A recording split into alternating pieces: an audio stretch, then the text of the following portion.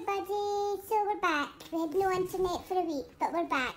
I went and got neutered, and can I say the regrowth is driving me insane. It's very, very, very, very itchy, and I can't scratch it because I've got this bloody thing round my neck. I mean, Mum bought me a new bow tie, and it's orange tweed. She said that was my gift for getting a snip, but it doesn't look like this. I put pictures up, but it doesn't look like this. I can't go outside with this. No way.